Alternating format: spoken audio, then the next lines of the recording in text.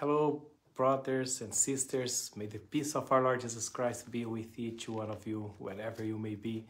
May the Lord be with you, guiding you, influencing you with His Holy Spirit, and protecting you with His holy angels. I pray also for your family, for your marriage here, that the Lord may be with each one in your family. Today we are here to continue this series, 7 Keys to a Happy Marriage. I hope by God's grace you have been practicing some of the lessons we have learned here, and it may have been a blessing for your marriage. And today we are going to close this series. That's the 7th topic, and we are going to be talking about how to place God at the center. How to place God at the center of your marriage. And I pray that the Lord may be with us, lead us here with His Holy Spirit. It's a blessing to be here with you all. And I know some of you have been praying for me, and I appreciate your prayers. I have been traveling to different places, and I can feel that some of you, brethren, are praying for me. So thank you very much for your prayers, for always remembering me and my family in your prayers. And I ask you to please continue praying for us. And so, as I mentioned, today is the 7th topic, and the topic for today is how to place God at the center. How to place Him at the center of your marriage. So we are going to be talking first here about the importance of having God at the center of our marriage. And then we will talk about how to place Him at the center of our marriage. And I pray once again that you may enjoy these moments we are going to be spending together here, and that when we finish this meeting here, we may finish with the assurance that we met Jesus Christ in these moments of prayer here. So, in my ministry, I have had the privilege of performing a good number of weddings. And I like to marry people. Because as I am happy in my marriage, I believe that people can be happy in their marriage as well. And actually, I do believe that a person that has a marriage where God is the center of the marriage, that these two people that got together, they will be happier than they were before. I'm not saying here that people should get married to be happy. No, but people that are happy, they should get married, and they'll be even happier when God is the center of their marriage. And as I mentioned, I have had this privilege of performing a good number of weddings, and I always try to counsel the couples. Some of these couples that are about to marry. They live far away, they invite me for the wedding. Sometimes I don't have the time to be counseling them as preparation for the wedding. So the local pastor does that. And sometimes I arrive there one day before the wedding, but I still have one moment of counseling with the couple. I always have this moment with them. Sometimes it's in the day I arrive, one day before the wedding ceremony. Sometimes it is in the day of the wedding ceremony. I have this moment of counseling, and I'll tell you, this moment sometimes is a little bit awkward in this moment of of counseling, that I'm counseling them. Because then these two young people are there, I call them, and I talk to them a little bit, and I give them one advice. And the advice I give them is that they should pray together and ask God's presence before they have their first moment of marital intimacy. So I tell them, you are going through your honeymoon. When you're going to have this first moment of intimacy, marital intimacy, pray to God and ask Him to be present with you in those moments there.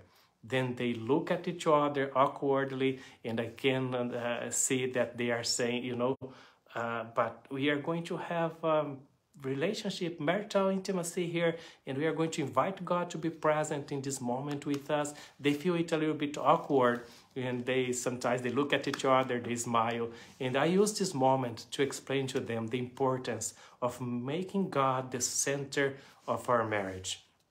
And because the Bible tells us that except the Lord build the house, they that labor, they labor in vain to build it.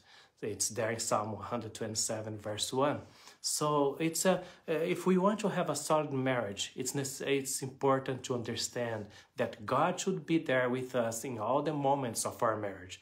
Something will be missing, even the most, the happiest moments of our lives, if God is not present. So our marriage will be incomplete if God is not the center of it. So even when we are going to have our marital relationship, we should invite God to be present with us and to bless those moments that we are going to have with each other. And because if something is missing in a marriage, that means that God is not being the center of it. He's not present in all the moments of this marriage. And the conjugates will be tempted to look for a solution outside of it. And that's the plan of the enemy, is to remove God from the center of marriage, and then he'll take advantage to separate the couple. And I found a very interesting text from the Spirit of Prophecy on Counsels on Stewardship, page 136, that says that Satan, he has only one satisfaction when he's playing the game of life with the souls of men. And you know what is the satisfaction of the enemy, of the devil? Is to hurt Christ. And it says there, I'm going to read the text for us here. It says, the only satisfaction Satan takes in playing the game of life for the souls of men is the satisfaction he takes in hurting the heart of Jesus Christ. So that's his pleasure, is to hurt Christ. And when a couple is having problem, marital difficulties, and the marriage brings the couple to be, upset with each other, desiring to separate from each other, that's the pleasure of the enemy, but it hurts the heart of Christ. Christ is sad to see families separating, because God created marriage to be a blessing for men and women, for their children. And when there are problems in the marriage, these people, they become unhappy, they become sad, and it saddens the heart of Christ. So the enemy, he knows that, so he does whatever he can to hurt the heart of Christ by separating couples. But it's really important to understand that he has no power over our marriage once God is the center of our marriage. As I said before, the only way for a wedding to be in trouble is when Christ is not the center anymore. In a moment of distraction, sometimes we may lose sight of Jesus and not have him as the center of our marriage. And the Bible is very clear that marriage is a blessing. There in Ecclesiastes chapter 4, verse 9 and 12, it says that it's better to be two than one, because if one falls, the other can help him to get up. But then it says that the threefold cord is not quickly broken. What it means is that a marriage might have trials, go through difficulties, as all couples, all families go through troubles and difficulties in life. But if Christ is the center, this tie of marriage will not be broken easily, quickly. No, God will perform the miracle necessary sometimes. Sometimes it takes a miracle to fix things in a marriage, in a family. But if he's the center, he'll perform the miracle. He has power to save in marriage. So keep it in mind. It's important to have God always as the center of the marriage. And if for some reason your marriage is not going well, don't give up on it. Just work to make God the center of your marriage, and he's going to save your marriage. I have been counseling couples quite often, couples that are facing some difficulties. And there was a case not long ago of a couple, they were already separated. The devil was destroying that marriage. But one of them, the one that was facing most the spiritual difficulties in his life, that was the husband, he decided to give it a try of making God the center of his life first. So he started reading the Bible more, he started reading the Spirit of Prophecy more, and God started working his life. And once the Lord started working his life, he was able to recover his wife as well, because he started making God the center of his life and of his marriage. So if you are facing some difficulties, just make God the center of your marriage, and you are going to see the miracle happening in your life and in the life of your conjugates. So, because there is a promise from God. He says, the promise he made to Abraham, that promise is for you and for me as well. In Genesis chapter 12, verse 3, he said, and I will bless them that bless thee, and curse him that curseth thee. And in thee shall all families of the earth be blessed. So do you understand what God is promising here? He said, I will bless thee, and no one can curse you. because I will bless you. If you make me the center of your life, of your marriage, I will be with you, and I'll bless you in such a way that I will surround your marriage with my protection. And other families that will be in contact with your family, with your marriage, will also be blessed. So, brethren, that's something really wonderful what God is promising here. He's promising to give you a blessing in your marriage, where He's going to surround and protect your marriage. And then He goes beyond and He says, and you know, it's going to be more than that. Other couples that will come in contact with you will also be blessed, because you have made me the center of your marriage. And as I mentioned before, marriage is being attacked because it's an institution created by God to make woman and man happy. And the enemy doesn't want to see anyone happy, because he's not happy, so he wants to destroy your happiness. But I want to tell you, marriage has subsisted for almost 6,000 years. And it will continue subsisting, because God, He was the one that created it. He's the one that blesses it. And the enemy has been trying to destroy marriage, but He will not destroy this institution. It will go until the end, because God protects it, God blesses it, and He's willing to bless. Just let us make Him the center of our marriage, and He's going to protect it. There in Psalm 5 verse 12, God, He promises that He'll bless the home of the righteous. He'll bless the righteous with favor, and He says, I will compass you as with a shield. So God will put a shield protecting your marriage when you make Him the center of your marriage. Now, brethren, how to keep God, or to place God at the center of our marriage? We need to have time for God. Sometimes we are running too much in this world, and we don't find time to spend with the Lord. And we need to find time. I have a saying that I always mention it. I used to say that the person that lives without time for God, this person lives wasting time. It's a waste of time when we don't have time for God. You know, sometimes we are such a hurry, and things happen that hinders all our plans for that day. And if we had made God the center of our lives in that day, we would have saved the day, we would have saved sometimes the week, we would have saved the month. And so to make God the center of our marriage, I have separated 5 points here that I want to leave with you. And that will be the closing of the message for today. And this will be the closing of our seminar, our series here, 7 Keys to a Happy Marriage. So the first thing, to keep God, to place God at the center of our marriage, we need to make prayer part of our daily routine. So always remember, start the day with prayer, and remember during the day to be praying, talking to God. So we will pray for each other. I will pray for my wife, she prays for me, and we will pray together. That's the counsel number 1 I want to leave for us here. Make prayer the part of our daily routine and part of our marriage. Praying for each other and praying with each other. The second thing here is connect with prayer. When we talk about praying together, and one of the moments most convenient for us to pray together as a couple is in the morning and evening worship. I'm not going to be talking much here about how to do the morning and evening worship. Every couple should adapt it according to their circumstance, their possibilities. It does the spiritual process clearly. It doesn't need to be long moments of worship. We can have short moments. If you have more time someday, you spend more time. But if not, you spend just a few minutes reading something together and praying together. So it's really important to have evening and morning and evening worship.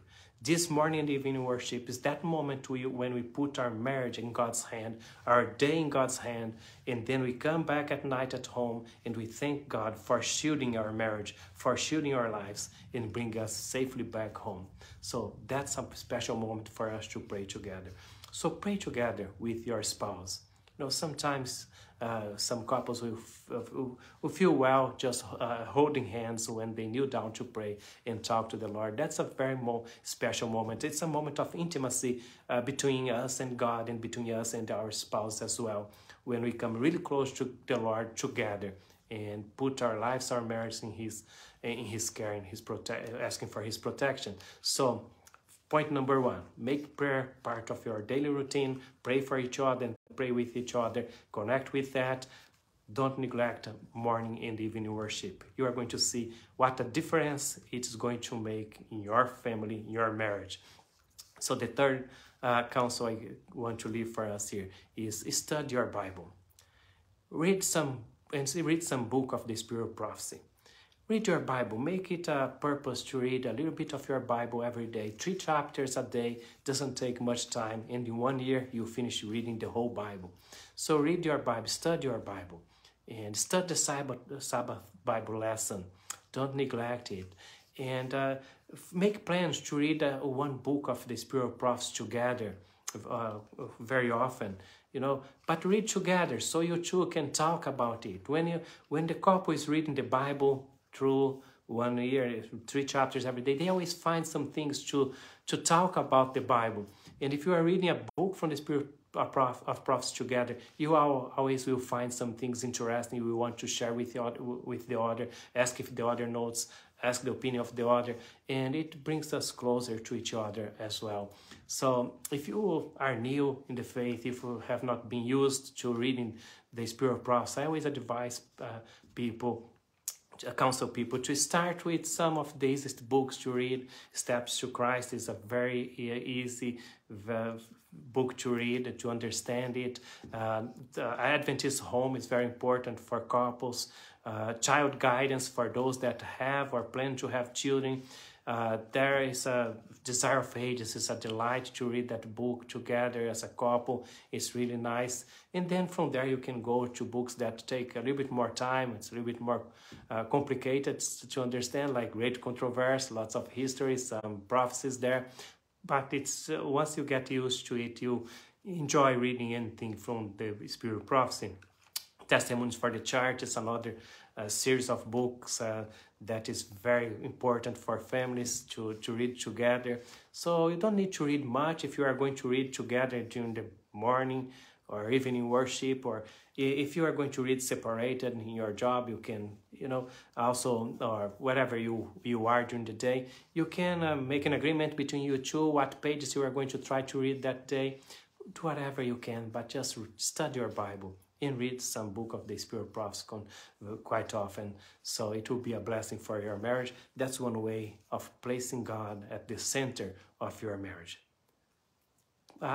Counsel number 4, attend church services as much as you can.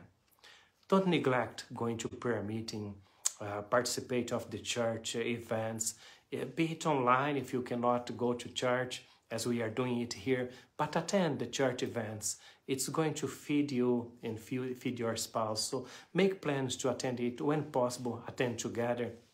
If it's not possible to be together, wherever you may be and your spouse is, that's a moment you two will know you are doing the same thing there together. If you are watching something online, and if you can go to church, go to church. If you have a local church that you can attend, just go and attend church. It's a blessing for all those that participate. And your presence there, for sure, just your presence will make a difference in the life of someone.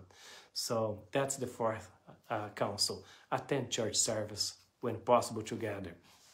And the 5th and the last counsel I'll leave here for us. It's something you might not have thought about, but if you want to place God at the center of your marriage, also hold church offices.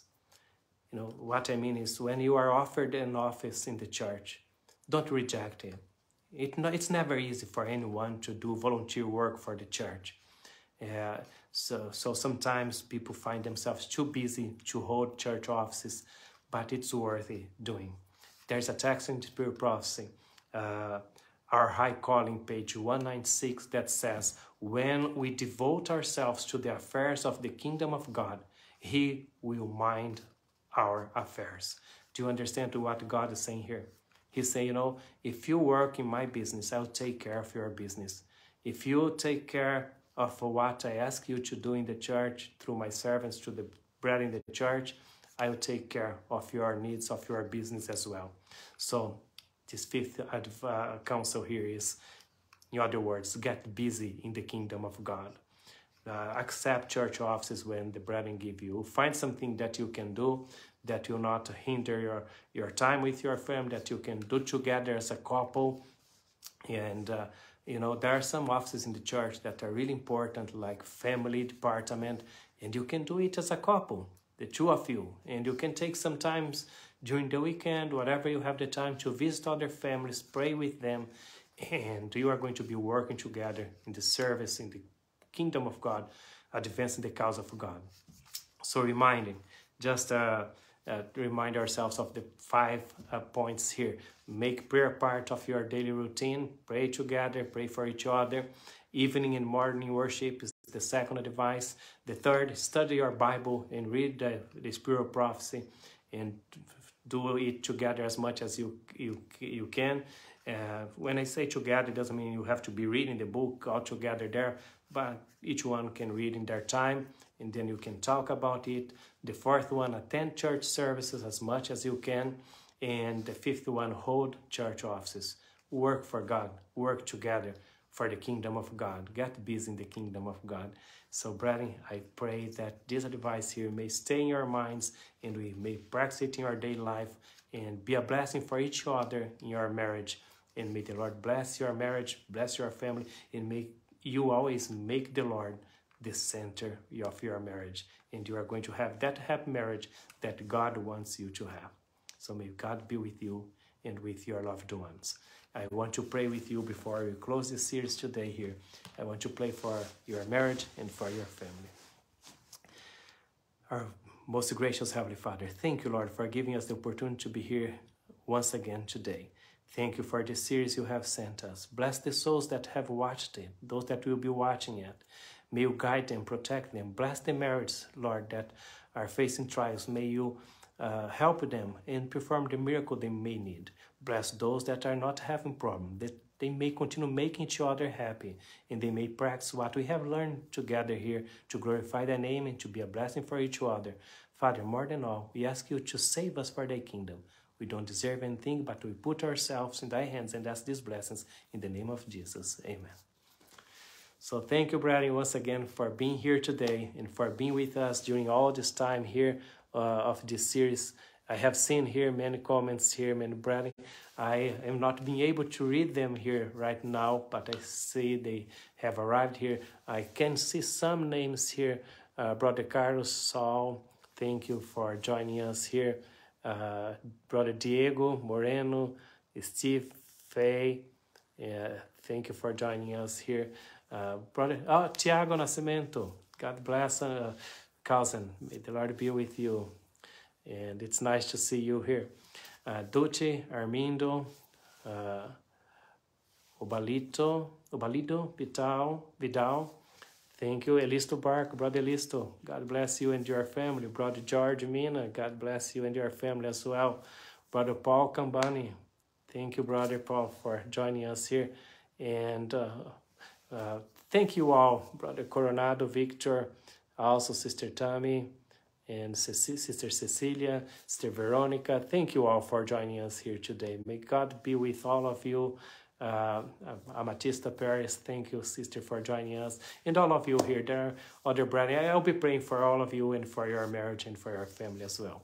May the Lord be with you, and by God's grace, we will plan to be here back for our prayer meetings next month, if the Lord so allows. God bless, and I'll be praying for you, and please keep praying for me as well.